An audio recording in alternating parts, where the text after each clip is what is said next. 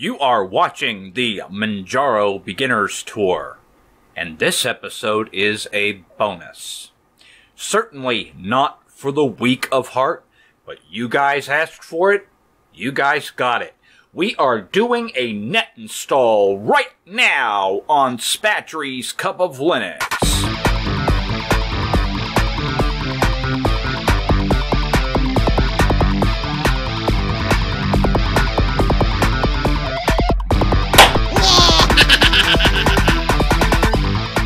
Okay, I have the live image in my computer, and we are ready to do a NetInstall. I hope you guys are excited. I am excited about this too.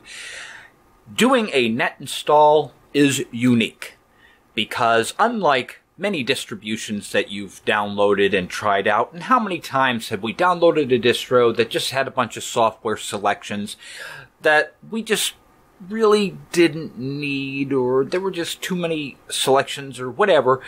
So for whatever reason, building your own distribution is a learning experience in of itself.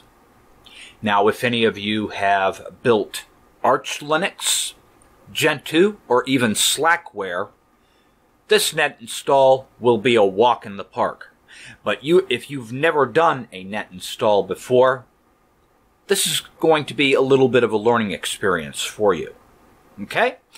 All right, first, let's go ahead and log in. The username and password is Manjaro.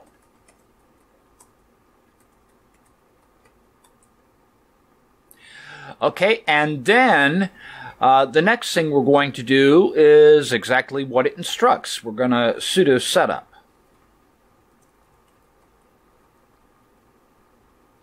Okay, and now we are in the command line installation program. Of course, in the very first episode in this series, you guys saw me use this. And guess what I also did? I also made a backup of the original virtual machine. So guess what? When I set my drive partitions, I still have them. UTC time is what we need. We are in America. Press the N key and then mouse down once for New York. I'm happy with the time and date. And then we're going to go into disk preparation. I said I have my partitions already set up, so we're going to set the file systems and mount points. It is scanning my disks right now. It's showing me what it has. Okay, and then it wants to know which partition I want to use a swap.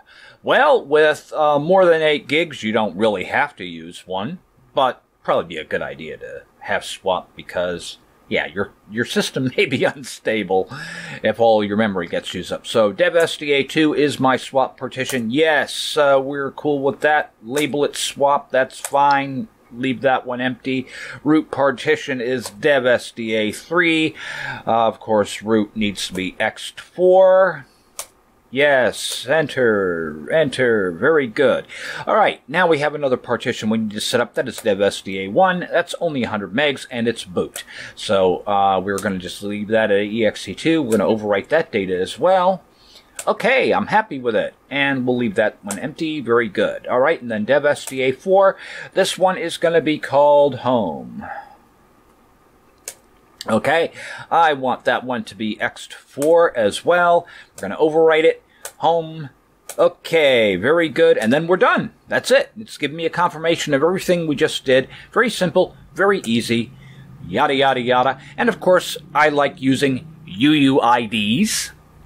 And these will be written to the fstab if I'm not mistaken. I know, no, or it's going to be in grub or one of those things. Yeah, I think that's how it goes. Sorry, too much caffeine today.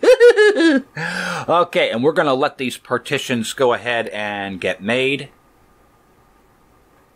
And the moral of this story, folks, is never get wired on too much coffee. Geez, I can't even talk right today, huh? Okay, all the partitions have been successfully mounted, so we're good with that.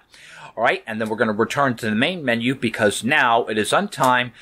Now it's time for the root images and the net images. They're squash FS, and they're going to unsquish them and put all those files into those partitions we just mounted. So while I'm waiting on that, I'm going to go ahead and pause the video. Now that the installation has succeeded, when we press enter to continue, it's going to start configuring some things. Now it's time for system configuration.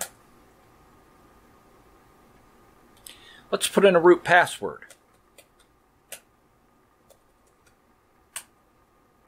Let's set up a user account.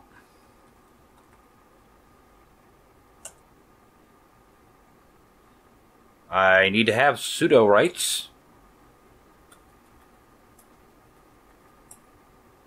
Okay. I don't need to change locale, and I don't need to change the vConsole, but I may want to edit some other configuration options, such as maybe change the host name. Better do that in, make that VTARDIS. Yeah. All right, and then Control X, Y, and then enter. Okay, and I think that'll be fine. We'll just scroll down here and then back. Now it's going to generate the locales. Once that's completed, it's time to install a bootloader. We're using BIOS, Grub BIOS, and it's going on SDA. Alright, now that Grub's been successfully installed, we're finished. Okay, and let's shut down, and that way I can remove the media from the virtual drive.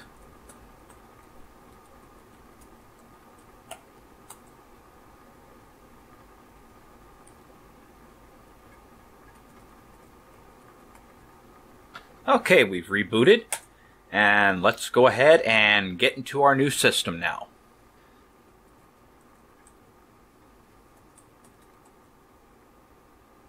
Okay, now that we're logged into the system, now we need to do a few things. We need to update. Before we can update, we're going to need to update the keys. So,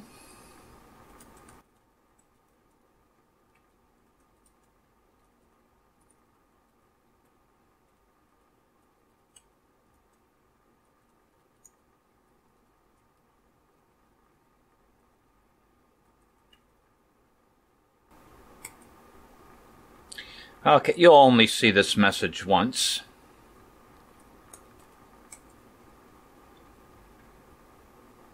And we'll proceed with that installation. It says some things need to be updated. Okay, and now it's going to grab the Manjaro keyring, the Arch Linux keyring, and it's updating those keys.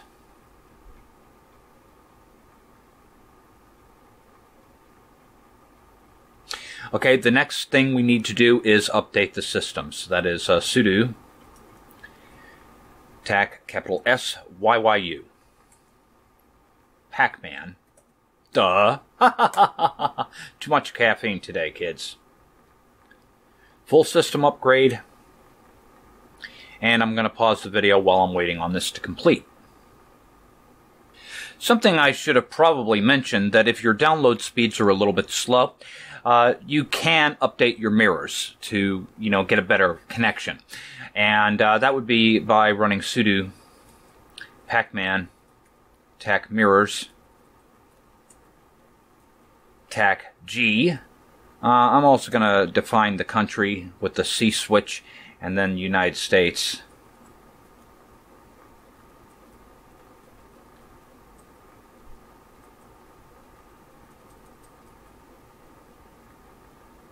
Okay, and then it's updated my mirror list, and it'll pull down off the fastest repository from that scan there. The kernel was updated, so we're going to need a reboot, but I'm not going to reboot the system just yet because there's a few things I'm going to need. I may want to build things, so I know I'm going to need base devel.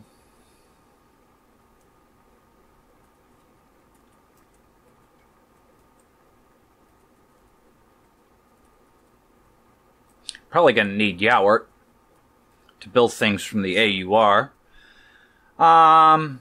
I'm going to need a display manager so that I can log in to an X session. So why don't we use LXDM?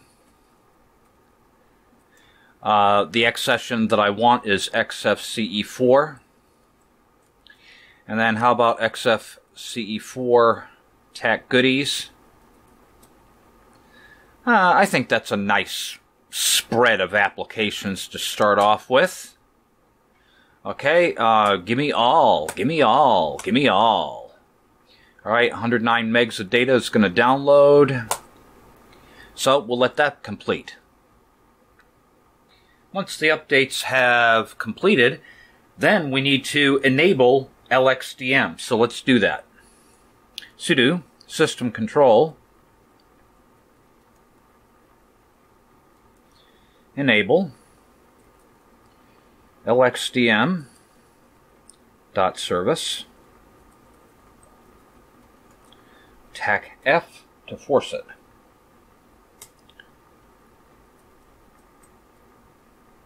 Alright, and then it's created the necessary symlinks. Now at this point we can just reboot.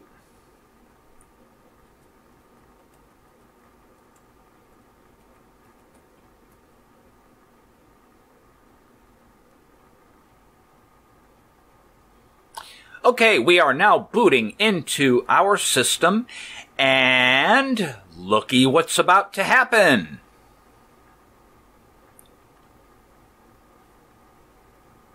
We've got a nice display manager here. If you have a default session selected here, you need to make sure that it says XFCE session, since that is the desktop that we installed. Click your username, put in your password, and a prompt will come up asking you if you want a default configuration, and that's what I chose. And so basically that's what we have here is a simple default configuration. And where we go from here? Well, I don't know. Open up a terminal emulator and search for more applications to install. Maybe you might want to install Compiz. The sky is the limit at this point. Once you've got yourself a GUI that you can boot into, you can pretty much do anything you want to. If you want to have PAMAC installed and have the GUI for installing applications, you can get that. Personally, I'd be happy just using the terminal. So, at any rate, I hope you guys enjoyed this NetInstall tutorial. Not sure what I'm going to be covering on my show next. I'll probably at some point be doing a reveal of the latest MCOL once I'm finished building that. But other than that, and then I've got the News and Nonsense report coming up on Sunday, so pretty much I've got enough activities to keep me busy around here. So until next time, peace out.